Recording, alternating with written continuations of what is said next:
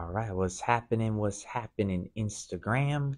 It is Monday. Let's go. It is officially Am I Really Working for the Man Monday? And today's topic is on the subconscious mind. So, bear with me, right? This is a pretty deep topic to talk about. Actually, as a matter of fact, right? Not only is this a chapter in Think and Grow Rich, but this one topic alone is its own book, right? There's actually this one book out there called The Power of Your Subconscious Mind by Joseph Murphy, and it's one of the greatest books I've ever read on this topic. But I'm gonna do my best to talk about it today and kind of just keep the conversation surface level so that it's easy to follow and understand. But this is pretty important stuff because essentially, the whole entire book of Think and Grow Rich, right, was written, right? The entire 13 steps towards riches were written to essentially influence your subconscious mind because it's through the subconscious mind, right? It's how do I put this, right? It's the end goal is to take the action, right? The end goal is to take the action. You're never gonna, actually do something to get rich without taking action, right? And how do you take the action? Well, you have to first influence the subconscious mind, right? It has to become habitual, these actions, right? The difference between you and successful people is that successful people habitually do the things that most other people do not like to do, right? So, the idea here is, okay, a couple of things I'm going to be talking about is how do we start influencing our subconscious mind, and how do we start, taking what we got to do and making it habitual, right? That's going to be, the secret right there. So, without further ado, the things I'm going to talk about today is, of course, I'm going to go over, what is the subconscious mind and talk a little bit more about that. And then I'm going to additionally, talk about the importance of emotions and the idea of planting the right emotions into your subconscious mind, right? In a brief intro on that, right? Essentially, the way, like, us humans, right? Humans are emotional creatures, right? So a lot of the actions that we take are based on our emotions, right? And then what we'll do is we'll do something maybe silly or dumb and then justify it later with our intellect, right? So the idea is to talk about planting the right emotions into your subconscious mind, and I'll get more into that a little further down the road. And then I'm going to talk about habits. I'm going to talk about installing the right habits into your subconscious mind, right? Because having the right habits is what's going to absolutely positively serve you in the long run, right? This is a game, right, of success. The game of success is all based on what habits you have, right?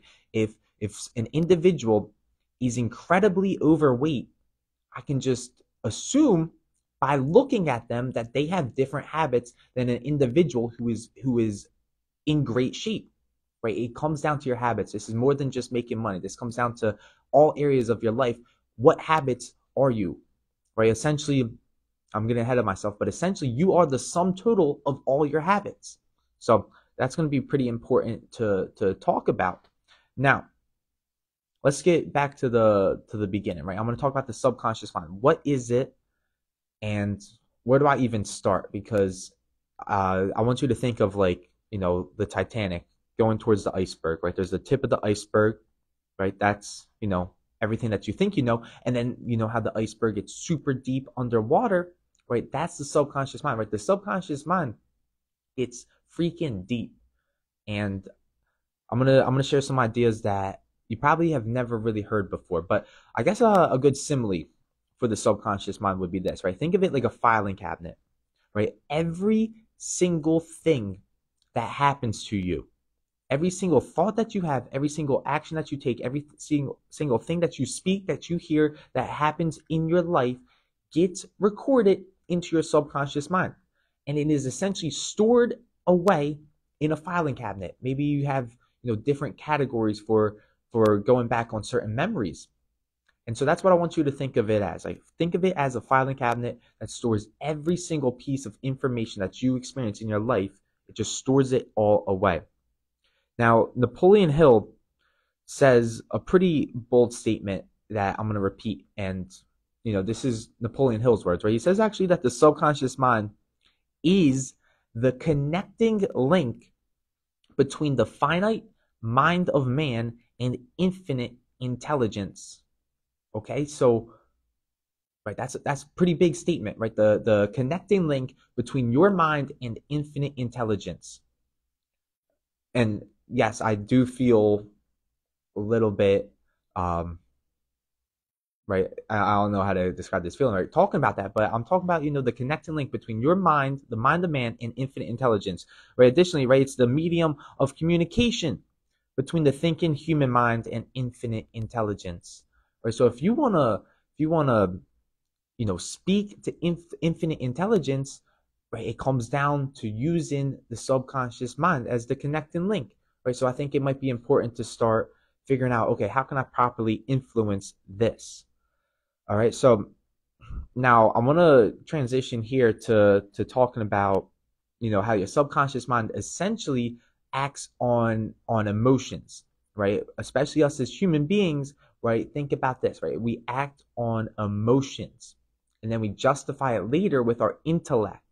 So what I'm saying here is that whatever dominating desires, whatever dominating emotions that you are filling up, right, with your thinking, right, that's what you're going to act upon.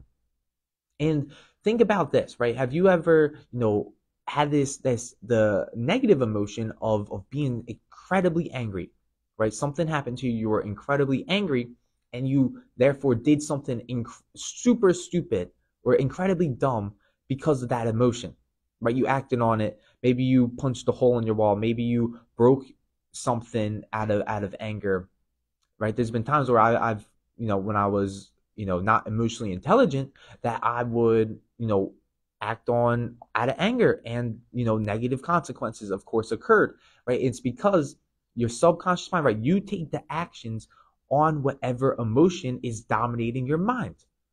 Okay. So the idea now is, can we understand, the positive emotions, or can we understand the positive emotions so that, habitually we start feeling these every single day, every single moment? I'm thinking in terms of the positive stream versus the negative side, right? Because if I'm, thinking with desire and faith, etc., right, wouldn't that end up with me, taking the right actions towards the end goal, towards my definite major purpose?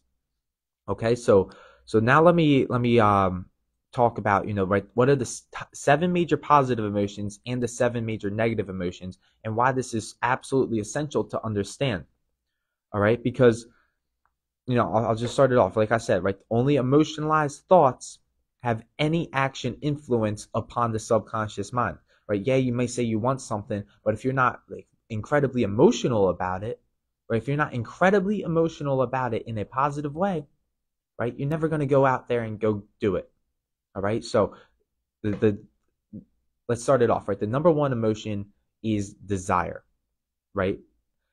And let me say this, right? These emotions aren't in any order. I'm just, this is the order I have them listed on my paper, right? So the number one is the desire, right? And number two is faith. So think about this, right? I'm talking about the top two emotions, right? Desire and faith, right? That is the first two principles in Think and Grow Rich, right? Is desire and faith, right? So understand, right? What is an emotion?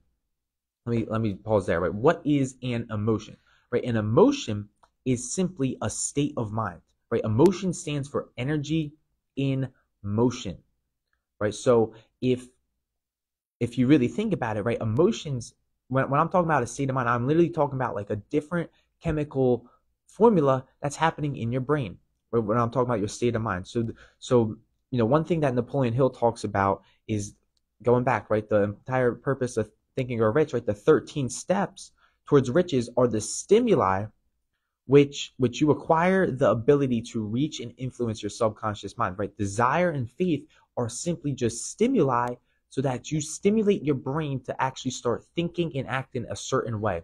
And Wallace E. Waddles says it himself, right? From the Science of Getting Rich, he says it's not about doing certain things, it's about doing things in a certain way.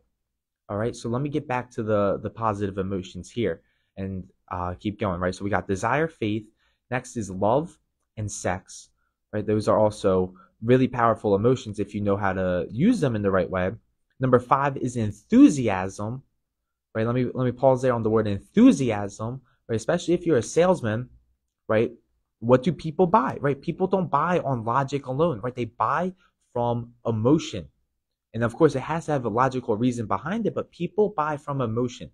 And enthusiasm being one of the most powerful emotions, right? Most positive emotions, right? Especially as a salesman, it is your duty to convey enthusiasm with each word that you speak to your prospect, or else you're not going to get them emotionalized enough to be enthusiastic of purchasing with you. Right? So enthusiasm is absolutely essential. And then 6 and 7 is romance and hope. All right. So to repeat, right, we got desire, faith, love, sex, enthusiasm, romance, and hope. Right. Those are the 7 major positive emotions. And maybe you don't yet feel those emotions on a habitual level, right? The idea here is to start planning these emotions into our subconscious mind so that we're taking the right actions. Yes, of course, we need a definite plan, right? We need a definite plan. We need all the other things with persistence, right? We got to follow through with our plan with the idea that there's no such thing as failure, right? And the only way for us to do that is to have that certain state of mind, right? Is to have that certain state of mind where we only let the positive emotions control our state of mind, right? Because if we have the negative ones in there, right, that's going to hold us back from taking the action. And if we're not taking the action, we're obviously not getting anywhere. All right. So now let me talk about what are the top 7 negative emotions that we need to start getting rid of.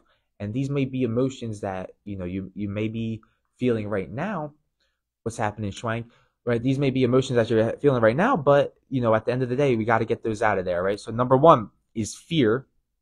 Number 2 is jealousy. Number 3 is hatred. Number 4 is revenge. Number 5 is greed. Number 6 is superstition. And number 7 is anger. Okay, so with these emotions, right? Fear, jealousy, hatred, right? Do you think you're going to be taking effective action? Right? If you are in a state of mind known as fear, do you think you're going to be taking effective action?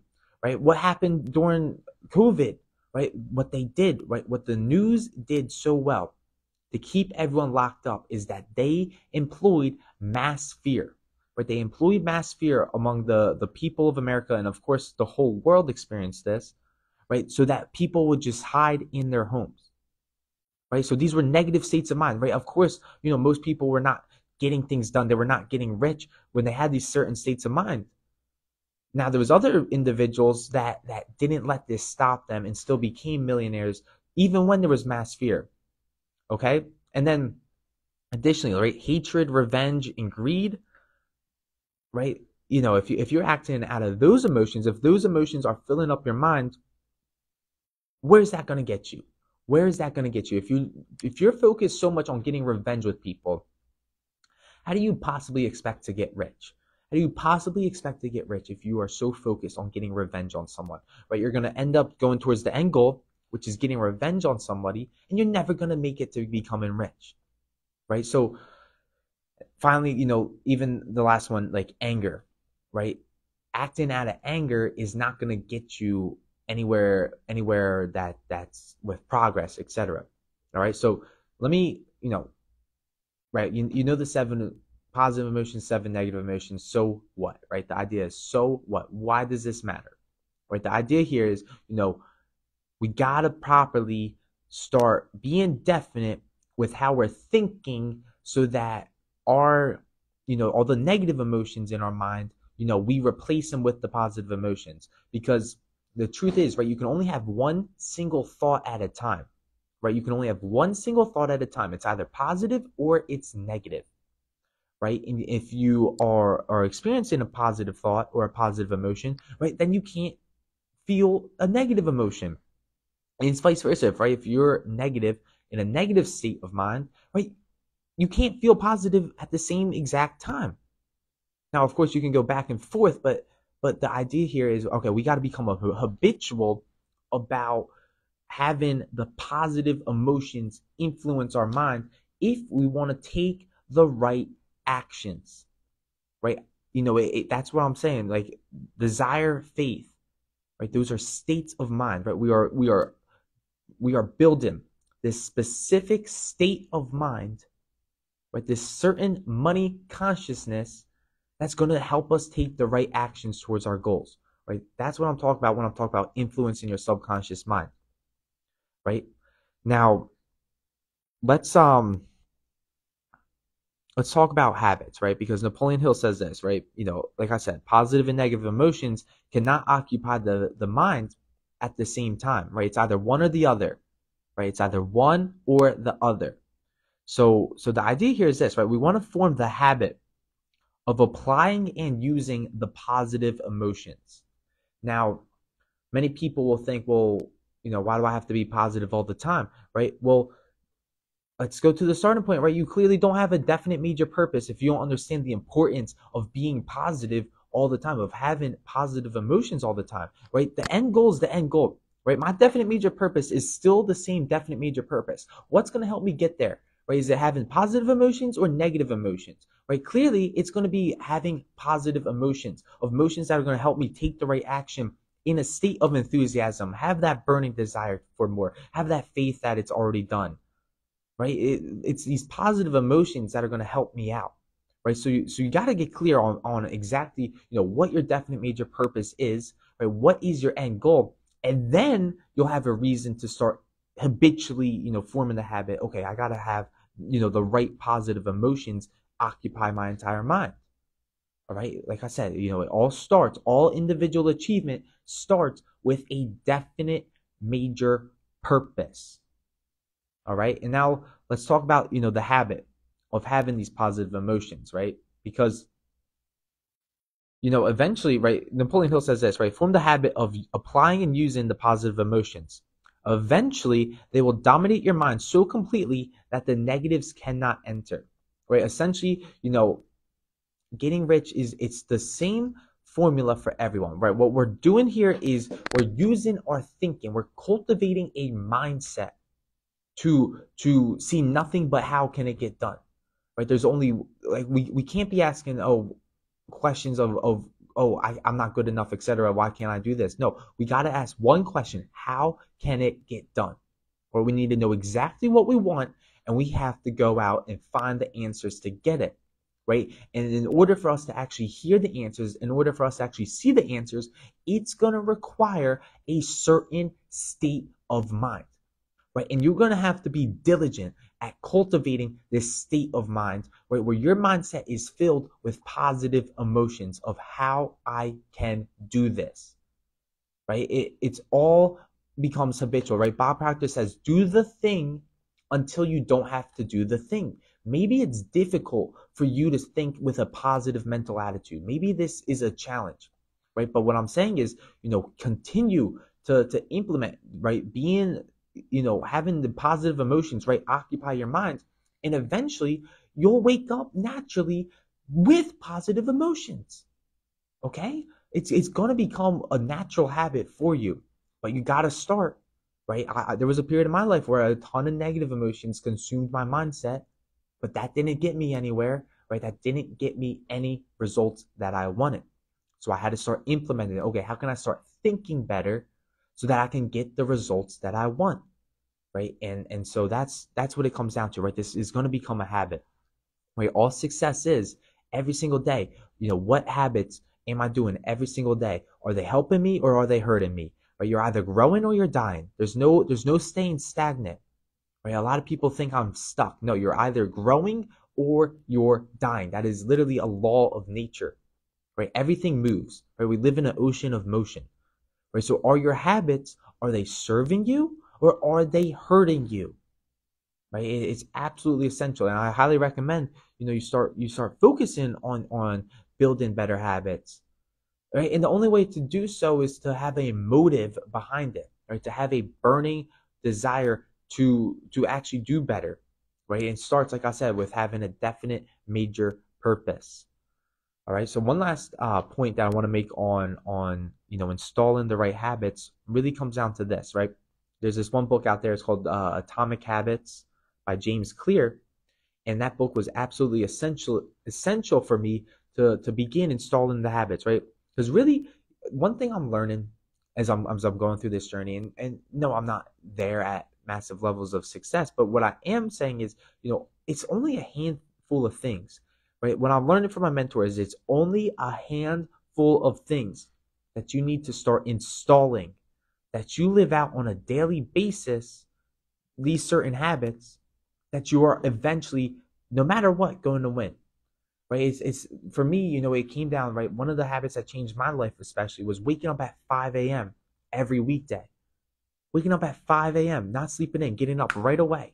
Right? That habit has served me in so many ways, especially for my morning, to get my mind right. Right? It's only a handful of things.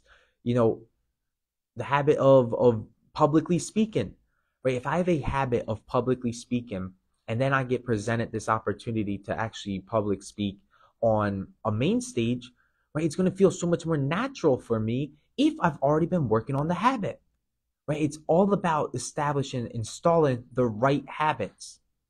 Okay, so I really hope, like, the one takeaway that you take from this is, the one way to influence your subconscious mind is through feeling and emotion, right? We act out of emotion.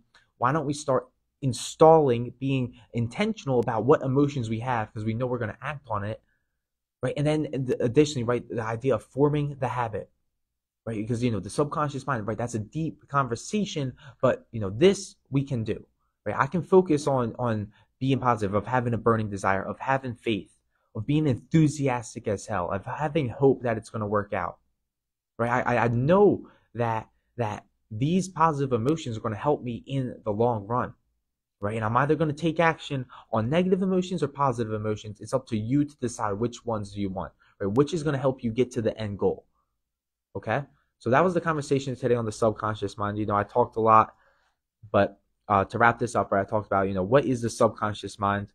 Basically, it's like a filing cabinet. Everything that has happened in your life is filed and stored away into your subconscious mind. Okay, and additionally, right, the whole purpose of Think and Grow Rich is to like, the entire 13 steps are the stimuli, right? The stimuli which you acquire the ability to reach and influence your subconscious mind, right? Every emotion that I just talked about, every principle that I've been talking about is essentially meant to influence your subconscious mind. Hey, Renee, right? Every single principle in this book is meant to influence your subconscious mind. So it's absolutely essential that we start working on the positive ones that are going to help us take the right actions. And then finally, I talked a little bit about the emotions, right? And how, right, we're emotional creatures. We act out of emotion, and we then justify it by logic and reason, or intellect, right? So, right, the feeling is the secret, right? It's all about installing the right emotions and making it a habitual part of your daily living. Okay, so that's the conversation today on this principle of Think and Grow Rich. I want to thank you all for tuning in, and without further ado, I'll catch you all tomorrow, same time, same channel.